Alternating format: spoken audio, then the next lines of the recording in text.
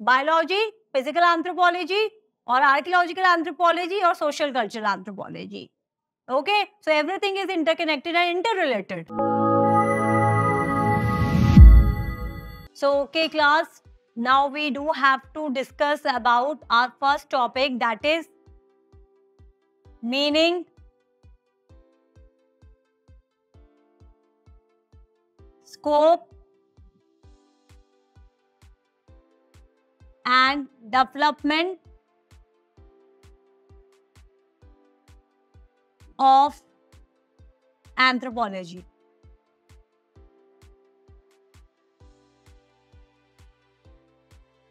Okay, now let's see the first top point, meaning.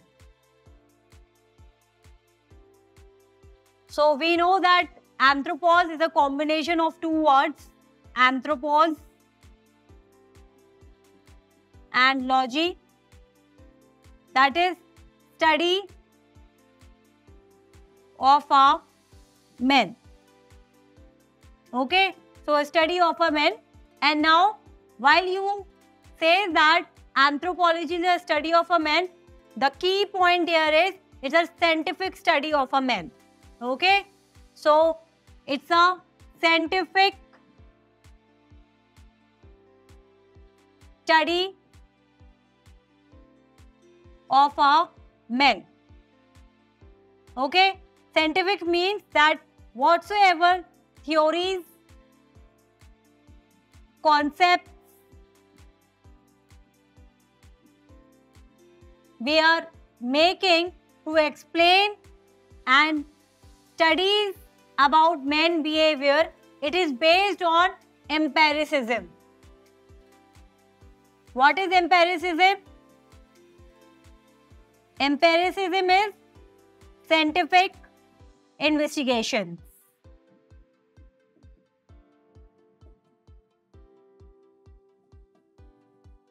Now, after understanding that, okay, this is the study of a man, you must quote, and in our discussed detailed lectures, we are going to talk about lot many anthropologists. You should be knowing lot many thinkers like Jacob and Stern. Okay, you do have Immanuel Kant. Definitely you have Aristotle, who is also considered as the father of anthropology. We have not many thinkers. We do have Malinowski, Radcliffe Brown. They have systematically defined the subject anthropology. Now, for example, Immanuel Kant says that it is a study of a first man on earth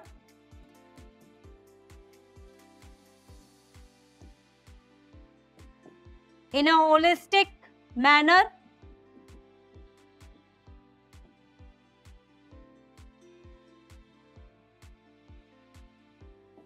to the present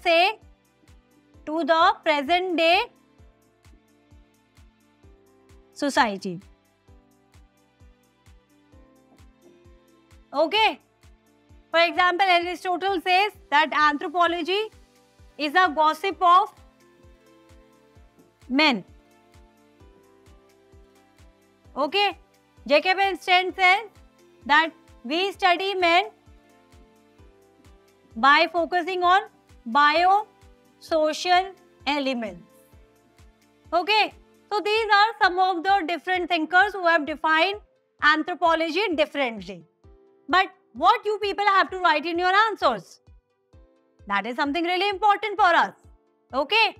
So we do know that there are some basic characteristics which you have to bring. For instance, UPSC did ask that what is holism in anthropology? Why anthropology is a unique discipline? So we would say that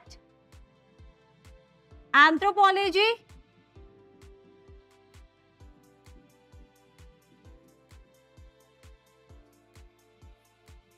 is a study of a man. Okay? Anthropology study men.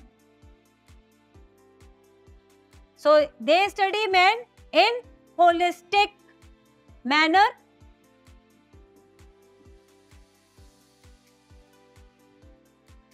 Okay?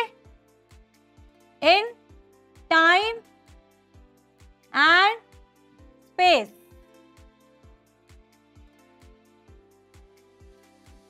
It is integrative.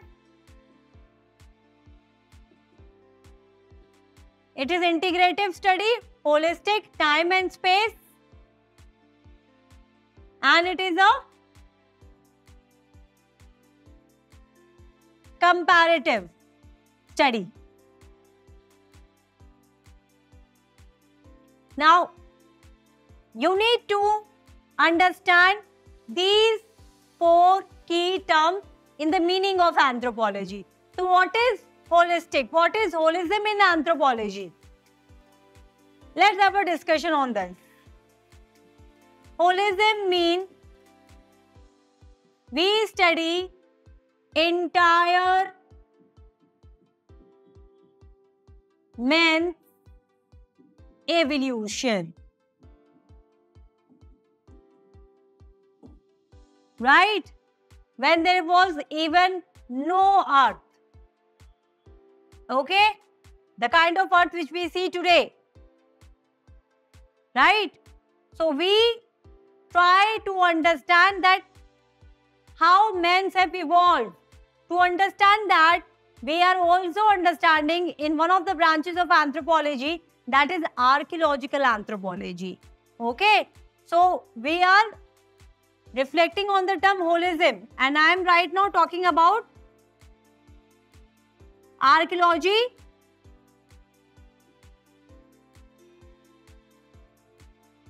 archaeological anthropology. Now here I am trying to understand the origin of earth. So here I am going to understand about geology. Okay, I am going to talk about Big Bang. Okay, so how there was a sun and how because of gases and volcanic activities and all, we have got the earth and all the 9 planets. For that matter, we are going to have a little discussion on it. Then we are going to understand by studying the layers of the earth, that is the stratigraphy, that how earth has evolved and how the life forms have come. So we are going to read about this. कि life forms originate हुए कैसे? So from Azoic period. Azoic period is no life form. To Holocene period. The kind of men which we see, how they have evolved. To understand that, we are focusing on archaeological anthropology. How do we know that the kind of modern men we are today, Homo sapiens sapiens, how we have evolved? For that, we are dependent on fossil evidences and other dating methods to tell that, okay, which particular period that fossil belongs to. Okay, so how from Dryopithecus we have moved to Shivapithecus, Dramapithecus, Gigatopithecus, Australopithecus, then Homo habilis, Homo erectus. All this we are reading here. Okay, one segment is that. Now we are also going to understand about biological evolution.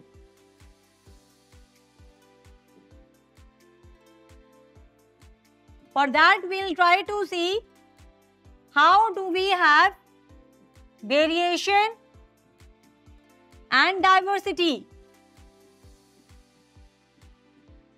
So in this, we are going to read lot many biological theories. Okay? How we have evolved, how we do, all humans look different from each other. Now we have a complete understanding of genetics. We know it's a gene which plays an important role, because of which we get certain traits from our parents, and then because of that random things which happens in the genes, you know, so when the gene is forming into us, it is because of randomness as well. And because of that, we have our unique DNA.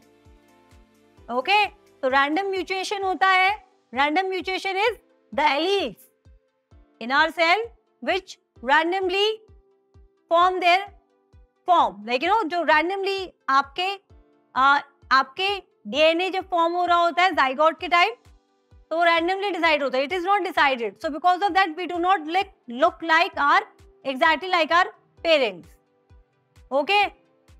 So all these factors which we know today because of the science and discoveries. But before that, what kind of theories we were having?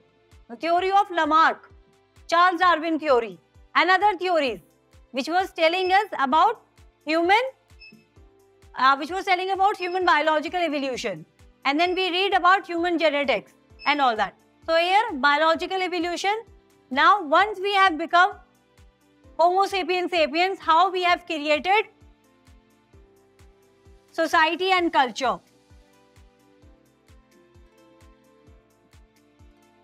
This is your social culture anthropology. Then we were also trying to understand that the major role which is played in the creation of society and culture, it is language. So this is your linguistic anthropology. Now you can analyze that there is nothing which anthropology is leaving.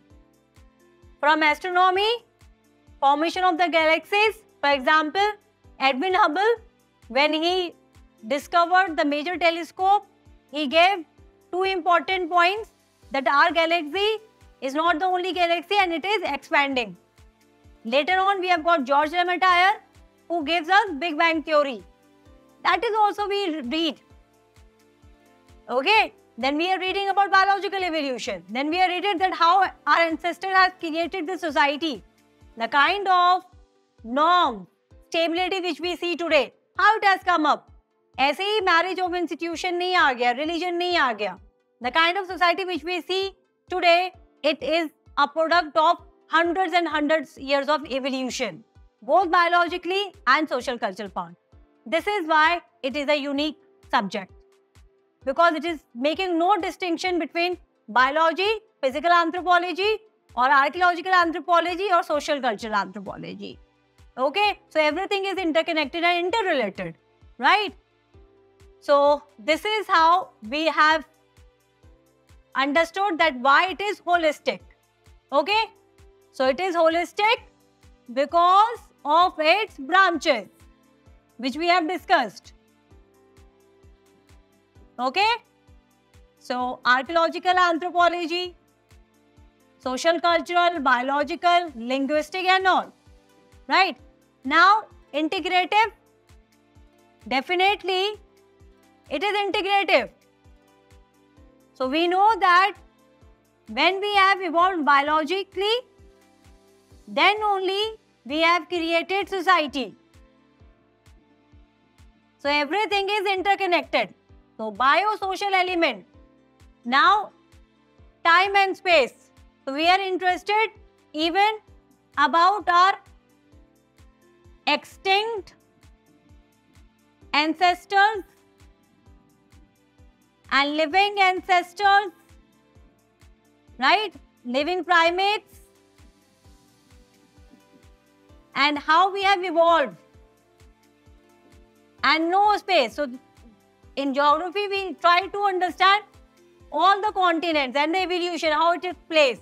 So when we are talking about Homo erectus, we are talking about that how Homo erectus was there in Western continent.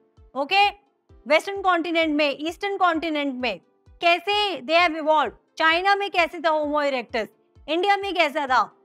Okay, so time and space, and then we compare. So it's a comparative. So this is how we can explain one segment, that is the meaning of anthropology. Now what is the scope of anthropology? You can see that I have discussed almost everything, all the discipline. I am talking about genetics, I am talking about blood, everything. So the scope of anthropology is vast.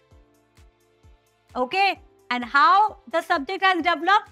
Subject has developed in different phases. Okay, so earlier, travelers, explorers, scientists, they didn't know what they are talking. So they were exploring. So the first kind of information about men coming from travelers, explorers, scientists. Okay, so that is the formalistic period. Then we have got constructive period. So thinkers, science when become dominant. Then we have constructive and then critical. So anthropology as a scientific discipline evolved into various phases. Okay, so this is just a short summary of our first topic, meaning, scope and development of anthropology. Okay, so I hope you people like this.